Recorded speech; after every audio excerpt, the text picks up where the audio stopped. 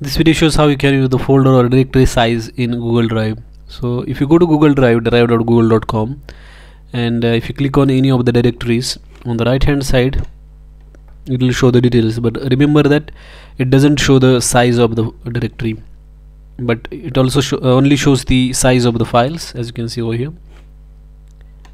it is showing just the size of the files but not the directories. To know the size of the directories, you need to do some extra step. For that, what you have to do is you have to download and install one utility from Google Drive called as Backup and Sync for Windows or whatever operating system it is you are using. For that operating system, you need to download this Backup and Sync utility. So for that, you have to go to this drive.google.com and then click on this gear icon, and then you can click on this link, download Backup and Sync for Windows. Then you will be taken to this download page. Over there will be two options, personal and business. So you can select personal download option and then download that Backup and Sync utility. Once it is downloaded and you can install that, and then from there on you can easily see the size of the directories.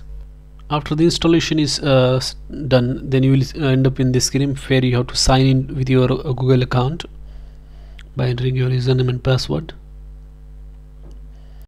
On the next page, you have to select which directories from your laptop should be backed up to Google Drive, and after that you can sync files from your Google Drive to the directory on your computer.